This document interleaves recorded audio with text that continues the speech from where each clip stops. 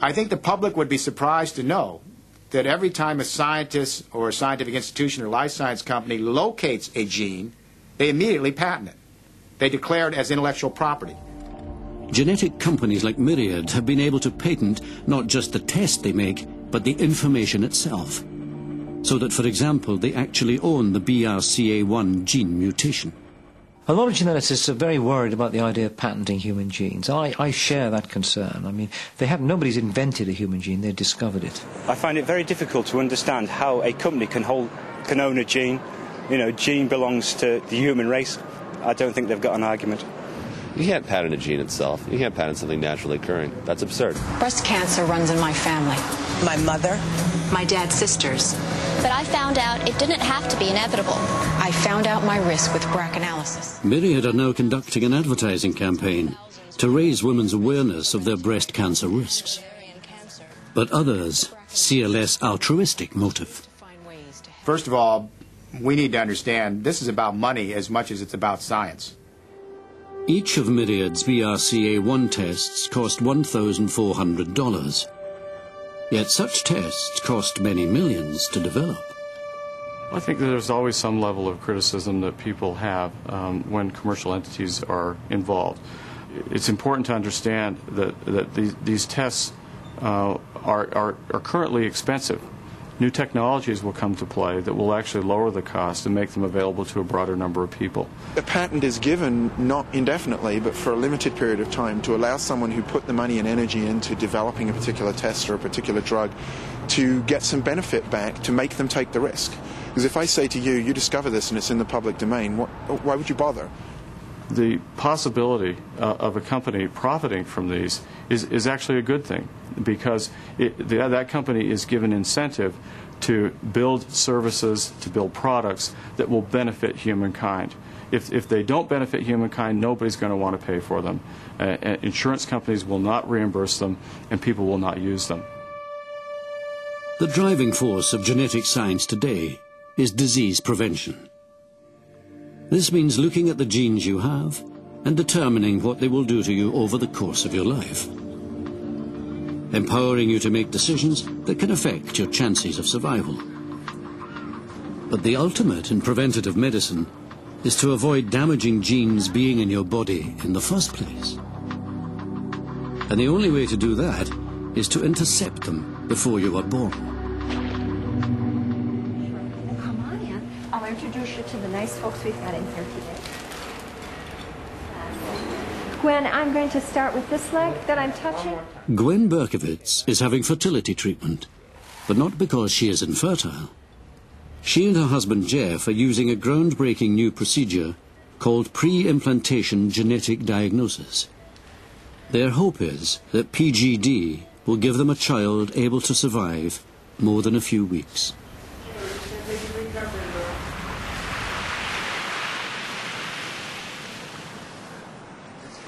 For Jeff and Gwen, there was no warning that either of them carried any kind of genetic disorder until it claimed the life of their first child 2 years ago.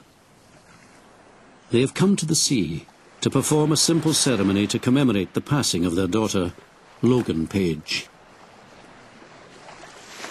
Logan was born with a congenital disorder called myotonic dystrophy. I didn't hear her cry. I heard like one little whimper, and that was it. But they brought her over to me. Like a few minutes later, they put her on my chest just for a second. I just, I was like, this is amazing. This is my baby. And it was like I was unaware of the tubes and the vent. I just felt like, this is my baby. I'm going to get to take her home in a couple days. Before they took her to the neonatal intensive care unit, they brought me over and they let me, because they were working, so they're like, there's a problem because she can't breathe on her own. Logan never did breathe unaided. She survived just 5 weeks. Logan's genes were inherited from both her parents, but the myotonic dystrophy gene was inherited from Gwen. The affected gene is responsible for muscle control, and it goes wrong like this. As well as the normal arrangement of base letters, it has an unusual addition. a series of regular repeats. CTG, CTG, CTG. Everyone has a certain number of these triplet 3-nucleotide repeats. Jeff happens to have 7 of them on one of his chromosomes, and on his other chromosome he has 16. And that's totally normal. Over on Gwen's side, though, she has 225 of these CGG triplets. That's too many. And that gives her some symptoms of myotonic dystrophy. Like opening jars is when I noticed it. I can show you now with my hand. If I tighten it really tight for like 4 seconds, 5 seconds, and then try to open it, that's as fast as I can open it. So.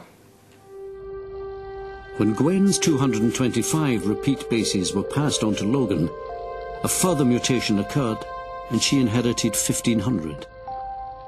The lack of muscle control in Logan's body was so severe, it was fatal. For Gwen and Jeff, there is a 50-50 chance that any future child will inherit Gwen's faulty gene. These are not good odds, and having had an affected child raises the chances of having another.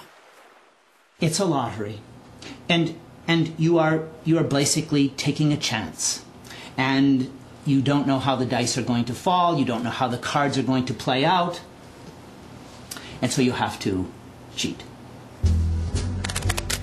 This means using pre-implantation genetic diagnosis. In simple terms, it allows Dr. Hughes to cheat at the game of genetic cards. If every hand is an embryo, before they commit to playing that hand, Hughes can analyze it to see if it has the mutated gene. Only when he is sure it's clear will he allow the Berkovits to play it. Gwen and Jeff have decided that their only chance of a healthy child is to use PGD.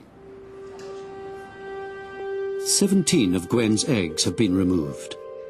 A single sperm is injected into each egg, and they are left to grow. After 3 days, 11 eggs have successfully developed into embryos. Each is a collection of 8 cells, but enough that one can be spared. The cell they remove will be sent away to be tested for the myotonic dystrophy gene. The next day, all the biopsies arrive in Detroit at the genetics testing center run by Dr. Hughes.